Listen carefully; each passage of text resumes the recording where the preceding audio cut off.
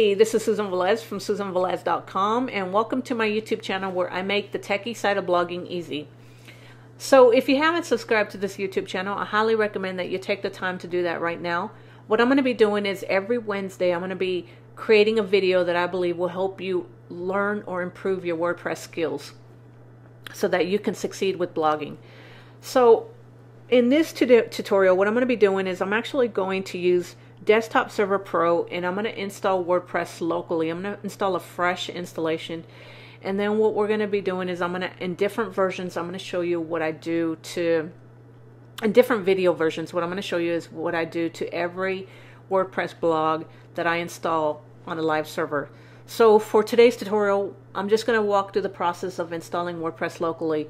You can use either Desktop Server, or you can use another service that offers you the ability to set up WordPress locally. So I'm not going to go through those. I'm actually just going to show you how to install WordPress using Desktop Server. So let's get started. So what we want to do is we want to create a new development website. So I'm just going to click on Next. And then you can see that it asks me for my site name. And for this video purpose, we're going to just be using the site demo. And this is the site that I'm going to be working on and showing you different things with WordPress. And then at the time of this video, the current version of WordPress is 4.7. By the time you watch this video, it could be a different version, but this is the version that we're going to install. And it's going to be installed locally on my computer inside of my documents, inside of a folder called Websites. So we're just going to click on Create. And what this is going to do is this is actually going to create and host WordPress locally, just as if it was on a live server. The difference is that this site will never see the internet. It's just going to be hosted on my computer. So once this is done, you can see that it'll let you know that it is done. So we're just going to click on Next. And it says configuration is complete. You can now finish your desktop's WordPress setup. Please specify a title, username, and password. So we're just going to click on this right here where it says demo.dev WordPress admin install PHP, and this is going to open up the browser inside of Safari. Now you may have seen this if you've installed WordPress before. You know what this is. This is basically just choosing the language that your blog is going to be in. Mine is going to be in English, so we're going to click on continue. And then this is the famous 5-minute WordPress installation process setup. So we're just going to run through here. I'm not going to take these, like if you set this up on a live server, on a live site, you want to make sure you do an SEO optimized title tag. We're just going to call this demo title. It's not a big deal. It's just a demo site.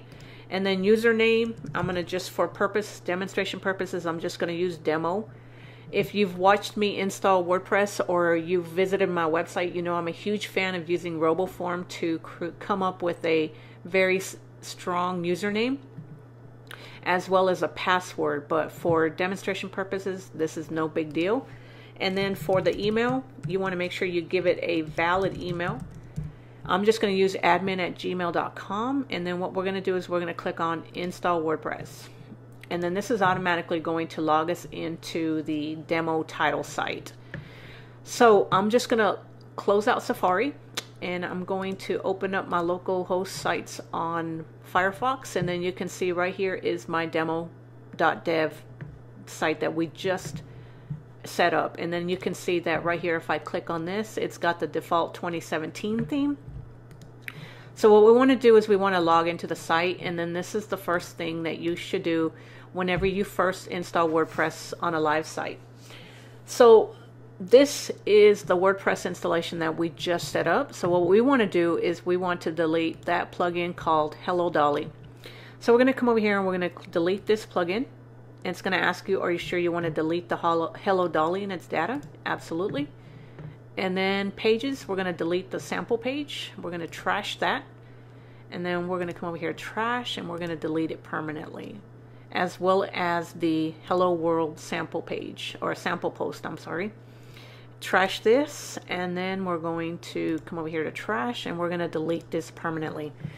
Now, on a local host, this would be all that I would take care of, but if you're on a live server and you actually followed this tutorial and set up your blog live, what you want to do is you want to actually come over here to settings, and we're going to come over here to reading.